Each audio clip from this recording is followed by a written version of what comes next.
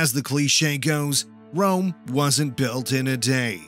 Neither did the ancient world's greatest power fall in a single calamity, as believed by some historians. Rome's history is long and complicated. A village grew into the eternal city, which is still a marvel today. A monarchy became a republic, then an empire. Italy was conquered before Europe, and parts of Africa and the Near and Middle East were absorbed into an empire that ruled over a quarter of the world's population. This 1,000-year-plus history is complicated and intriguing. So, here are some facts to help you understand how the ancient Romans lived. Hello and welcome to our channel. Today, we're going to tell some facts about how ancient Romans lived. So let us begin. The family was the foundation of Roman society, which was maintained and governed by the father, the household's leader, known as the paterfamilias. The father had entire power over the lives of all who lived in his home, and he could even reject a newborn child, ordering it to be abandoned in the streets if he couldn't afford another child or simply didn't like the way it looked. The emperor adopted the concept of the paterfamilias, portraying himself as the grandfather of the collective Roman people who only had their best interests at heart in many, but not all circumstances. Amphitheaters for amusement, religious and cultural festivals, such as Saturnalia and Lupercalia among many others, and public parks and Roman baths were provided by the emperor. Roman baths were purpose-built structures or buildings that were used for bathing during the Roman era. Thermae, big imperial baths, and balneae, little imperial baths, were the two principal types of baths, small public or private baths. Bathing houses were extremely popular, and nearly every Roman city had at least one. There were several in most cities. These baths were not only used for bathing, but they were also a popular social gathering spot. They also had a gym, libraries, places to buy and consume food, and a lounging space for socializing, in addition to the bathing facility. Bathing was regarded as a part of healthy living by the Romans, and most of them bathed at least once a day. The concept of modern-day spas was born from Roman bathhouses. Romans were concerned with bathing because they considered it was a vital element of a healthy lifestyle, along with massage, exercise, and eating. The smart Romans created aqueducts, a system of canals and bridges to transport water for public baths and toilets to deliver water to their towns. The Romans valued food as much as any other culture, but the concept of a lavish feast in which guests sat on pillows, drank wine, and were served by slaves was limited to the upper crust of Rome and its provinces. The majority of individuals ate a light breakfast before moving on to a larger meal in the mid to late afternoon, which consisted of whatever they could afford. Most meals included olive oil, which was utilized both in the preparation of the dish and as a bread dipping sauce. The Romans loved sauces, and the most popular was garum, a fermented fish paste that went with almost everything. Spices including celery seeds, coriander, dates, honey, and vinegar were used to season their meals. The Romans enjoyed their meals and often ate with their hands while lying down on a couch. They might occasionally use a spoon, but never a knife or fork. Exotic foods such as stork, roast parrot, and even flamingo were popular among the wealthy Romans. The dress of the Romans was very important, and rich Romans followed current fashion trends. The clothing was created and labeled in such a way that it reflected the man's social rank. Ordinary residents wore unmarked clothing, while those in political or administrative positions had their attire marked to indicate their social status. The toga was a characteristic garment worn by male inhabitants of Rome. Married women wore a different garment called a stole, though they used to wear a toga, which was later abandoned. Unmarried girls wore merely tunics. Tunics were the most prevalent clothing in Rome, consisting of two pieces of woolen fabric sewn together at the sides and shoulders, with openings for your arms and head. The Romans used to wash their garments in urine. Ancient Romans used to wash their garments in pee because urine contains ammonia, a powerful bleaching agent. Men could use public urinals on many street corners, and the contents were collected daily and delivered to the laundries. While many girls stayed at home with their moms to help with household chores, some girls were permitted to attend school alongside the boys.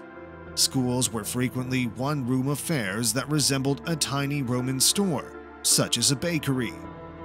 Schoolmasters or teachers were frequently stern, particularly those who adhered to Aristotle's dictum that young people do not play when they are studying. In these schoolhouses, education was taken very seriously. Many of the subjects studied were the same as those taught in schools today. Math was tough in school, since all numbers were made up of 6 Roman letters: I, V, X, L, C, and M. The leisure time of the Romans was highly cherished. Adults and children were free to explore other interests after dinner, including music, art, dance, reading, and athletics.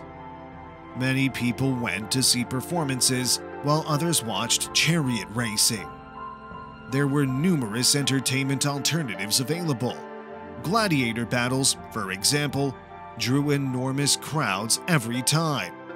Many Romans spent their time in gardens and fields, providing fresh supplies for their families. Children assisted and took advantage of the opportunity to learn more about their families and Roman history from their parents. Moreover, for boat combat, the Romans would sometimes flood the entire Colosseum or Circus Maximus. Like alligators, large boats topped with soldiers fought it out in the water, down to the live props. Pets were very different in the Roman world than they are today.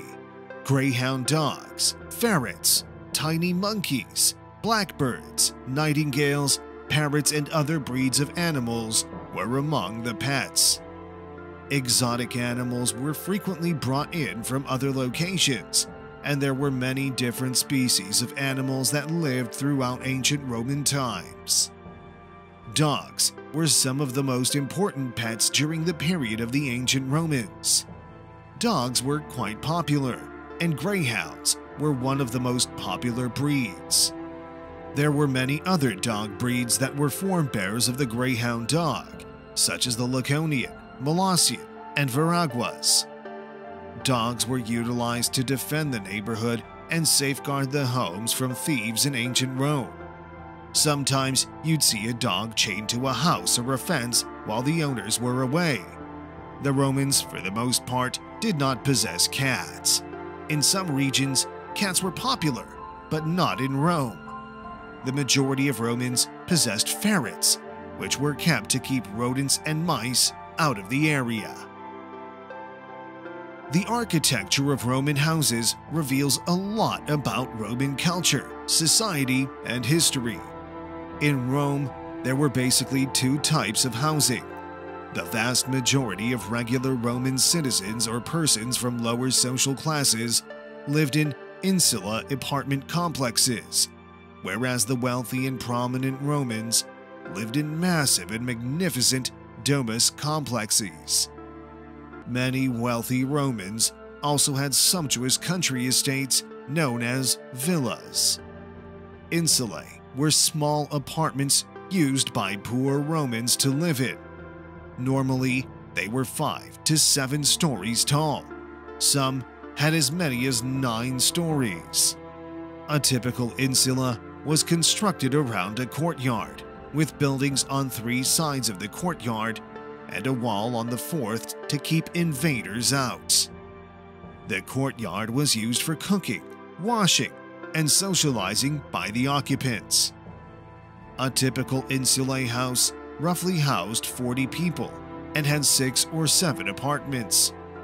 There were only 1 or 2 rooms in each unit. Larger and more sumptuous house complexes known as domus were owned by wealthy and important Romans in the cities. A typical domus featured a street-facing door that opened into an entrance hall that led to an atrium patio. The atrium was a central hall surrounded by rooms. The master of the mansion, Dominus, had chambers all around the atrium for himself and his family. People were married for life in ancient Rome, and the only way to get out of it was to die. The Romans would take their time in selecting a suitable companion for their son or daughter. The son's father was responsible for finding someone appropriate for his children to marry. They would scour the neighborhood for the ideal match for their children, and then the families would sign a contract allowing them to decide whether or not the couple should marry. People in ancient Rome were not permitted to marry more than 1 person at a time. In addition, both the bride and groom had to be adults. Many weddings in ancient Rome were arranged for political reasons. When someone marries, they become a member of both families. And if the family's politics are popular, they will desire their offspring to marry into a political family. Games were a huge component of ancient Roman culture. Playing games was enjoyable for both children and adults. There were some games that were highly severe, such as gladiator games, and others that children enjoyed playing. Children in ancient Rome enjoyed playing games such as battledore, which was akin to badminton. The children would smash a pine cone or another round object with flat paddles to get points in this game. Another game included the children throwing pebbles and picking up sticks on a gaming board.